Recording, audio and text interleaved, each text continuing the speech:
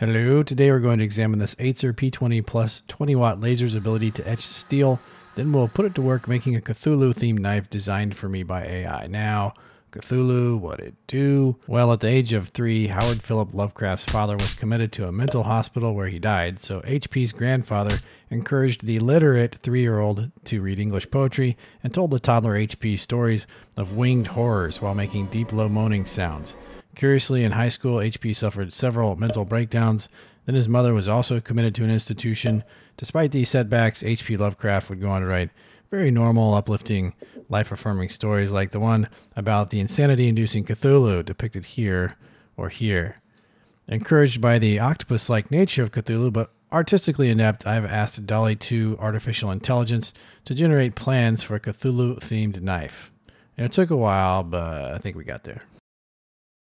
This is it. This is the knife that DALL-E 2 drew up for me, the Cthulhu blade.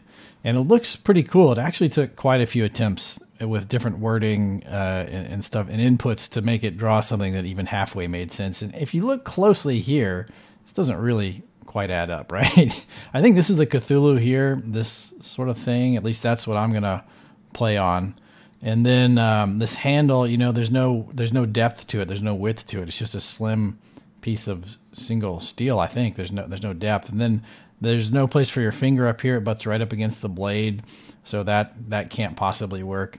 And then you know, there's some sort of cladding here on the side of the base of the blade around the heel, and I don't know how it meets up with the blade here. This doesn't quite make sense. You know, everything's off here. And then I don't know why there's a break in the pattern up here, or what this long narrow thing is here. Is it part of this sort of copper cladding or whatever this is here, or is it something else? At any rate, nothing quite meets up the way it should. It's just, like a lot of stuff that the AI programs generate, this is more like a fever dream than an actual schematic or plan to make something. It's an impression of something, and it looks cool, but when you take a close look, nothing really adds up. Nothing meets up. It's not an actual object in physical space as we know it. So it's going to take some kajiggering. All right, let's head on over to knifeprint.com. We'll try to draw up something resembling our AI's design. Again, we're going to have to make some changes so we have a functional knife. Knifeprint will waterjet these out of my chosen steel and ship them to me. So that's very cool. Check a link in the description if you want more info on that. Yeah, they came in the mail. I got 2 of them just in case I mess one up, but I don't really mess things up here. So at any rate, I had it accidentally cut out of a preliminary version of my draft instead of the final version. That's on me. But I think with a little touching up of the tip area, it's going to look just fine. So our main task today is to fabricate our Cthulhu piece. I think the AI intends this little blurb in the handle here to be our Cthulhu. I know a Cthulhu is humanoid with wings and mountain-like, but I'm a slave to our AI design. So we're just going to press ahead with what we got to work with. I went to Knifeprint and drew the contour of the Cthulhu over the original design, and then I sent that contour to an exceptionally gifted artist on Fiverr who in short order whipped up an incredible design. Shout out to Lucas GH95. I highly recommend this guy, super pro. And here's where our laser comes in. I sent this Atezr 20 watt P20 Plus laser to test out on metal, and it's a sweet bit of pew-pews. You guys know I've made knives with the Pharaoh 5 watt laser and a Falcon 10 watt laser in the past, seen here. And as impressed as I was with the 10 watts ability to make deep marks in steel, this Atezr 20 watt is even better. It's a 20 watt dual diode laser that cuts 15 millimeter or 0.6 inch wood in one pass and 12 millimeter dark acrylic, and can even do 0.3 millimeter steel according to the manufacturer. It has a built-in focusing lever to gauge the laser height from the workpiece. That's pretty nice. So let's see if we can put a maker's mark on here now on some hardened carbon steel.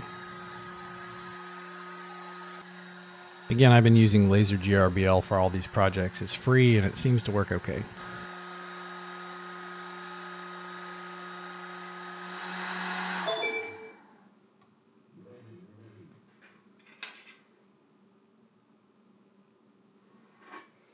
After about 30 minutes and 2 passes, we get a really nice relief here. You can see if we clean it up with some sandpaper, it looks really nice. It's clean, crisp, takes a fingernail, it's quite deep. A superior maker's mark indeed.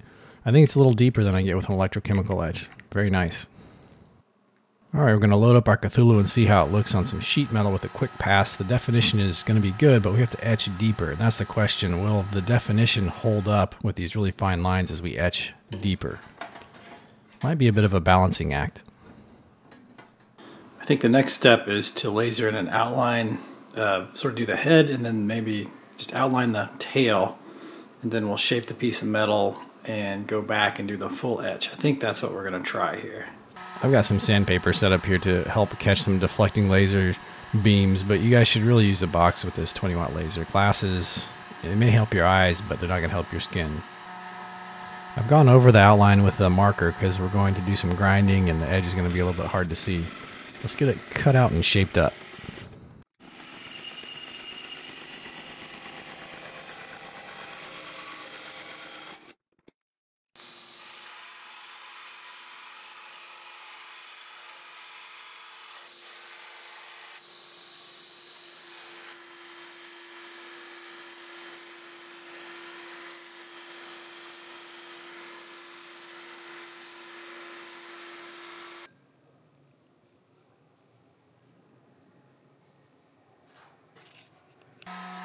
So from its home position, I had the laser outline the Cthulhu on the sheet steel, and we're going to put our steel back in place right on top of that and see if we can get it precisely where it needs to be. And then we'll load the full image and laser that on top of it.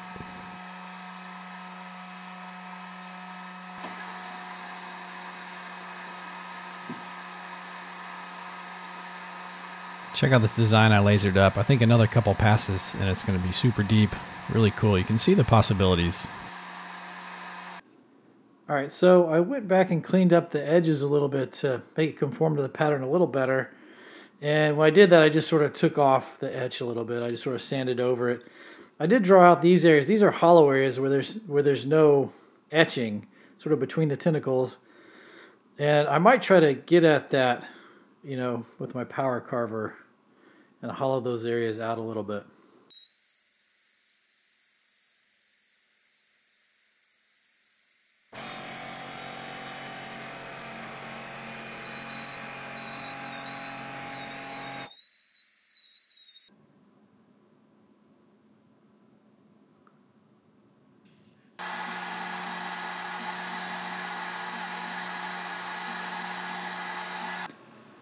Alright, so this was looking pretty good. The recesses, you know, they actually quit lining up with my etching for some reason. So, I don't know what happened. Then I lost part of a tentacle up here while I was cleaning up some of the sides. So, I just went ahead and started over, and I got much more tentacle action up here. And I need to go in and power carve out those little empty spaces again. I think I'm going to do that still. And there's some stuff to clean up back here. But pretty nice etch there. So that goes right in here. Something like that. I got some copper here. It's remarkably heavy. It's thin, but it's still pretty heavy. That's just under 1/8 of an inch. And I'm still working out in my brain where all it's going to go in here. You know, probably something like that. But how's it going to interact with the plunge line? I don't know. Ugh. I also bought a little LED light. I was going to drill into here, drill a little recess in there, run a wire back through here to a battery, and then fill this with some semi-clear, smoky resin, maybe blue and black or something, and have the light so you could turn it on and it would shine into the resin. But I don't know. I'm not sure that effect is going to be all that cool, and it'd be a miracle if I could pull that off. So, at any rate, that's hanging out there in the wind. We'll have to pick all this up in the next video, you guys, so stay tuned.